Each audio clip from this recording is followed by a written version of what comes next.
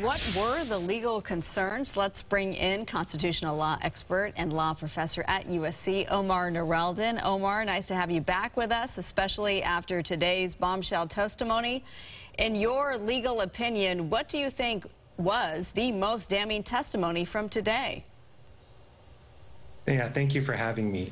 I think the most damning testimony legally was the facts that we learned, the specific facts that we learned that go towards Donald Trump's knowledge of what was happening the day of the insurrection and what he thought about it.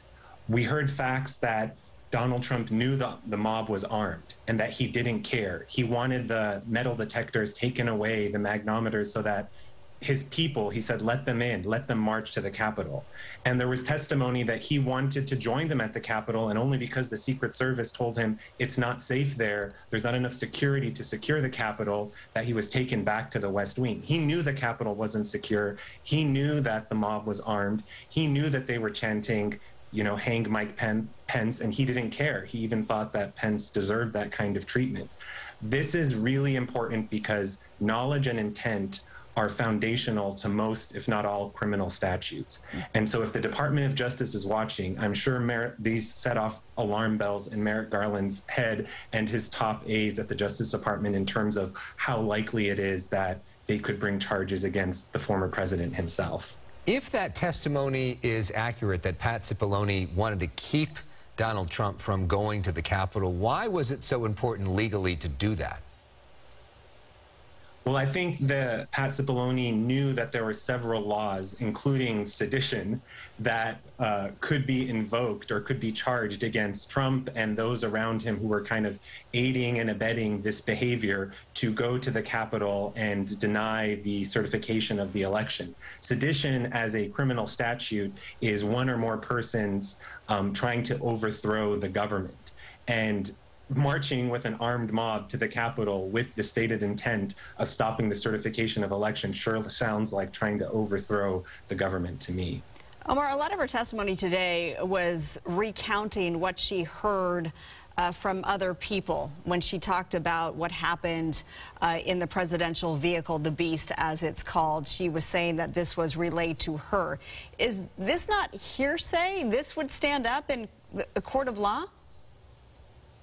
Well, I think most of her testimony actually were things that she heard herself. She kind of relayed that she overheard Trump, right, when he was giving a speech before the crowd, before they started marching, or as they were marching to the Capitol, saying, take down the magnometers, right? She heard him say that Mike Pence deserved it. What she didn't hear him say or wasn't witnessed was what happened in that Secret Service limo. So that may be hearsay, although there are several exceptions to hearsay, including being able to testify about what someone told you, not necessarily about what the underlying truth of that is. So she could testify in court as an exception to hearsay that this was relayed to me, not as it actually happened, but someone close to the president thought it happened.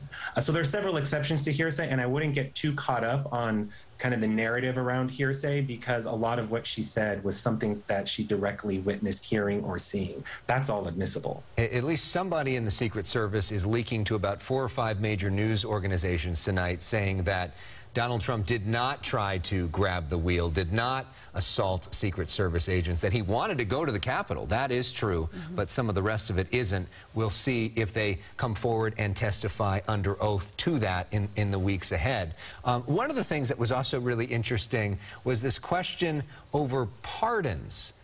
Here is an exchange between Liz Cheney and Cassidy Hutchinson on that. Rudy Giuliani ever suggest that he was interested in receiving a presidential pardon related to January 6th? He did.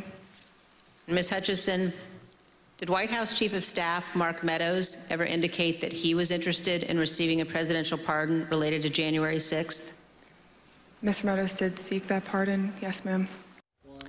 So why would somebody seek a pardon if they weren't concerned about, you know, criminal exposure? And is there reason for a pardon? Do you see criminal exposure in what we're seeing?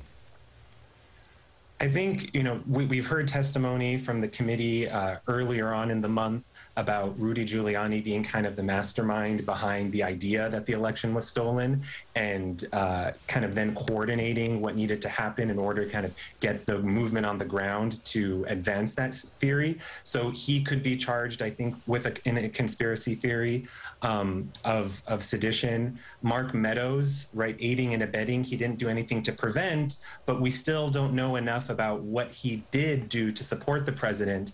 And this testimony from Cassidy Hutchinson is so important towards that, because Mark Meadows up until this point has refused really to cooperate with the committee. He sent over some text messages that happened during that day, but hasn't testified in front of the committee. So Cassidy Hutchinson, as his top aide, really gets some insight into his role. And I'm thinking that the 4 interviews that she did in closed door sessions to the committee have more information about Mark Meadows' role. And I'm sure the Justice Department is really eager to get those transcripts from those 4 previous interviews that she had. And Meadows and Giuliani were not granted those pardons, as we know. No, people don't ask pardons unless they think they did something wrong. There you go. We'll leave it right there. Omar Noureldin, USC law professor, thank you so much for your perspective tonight.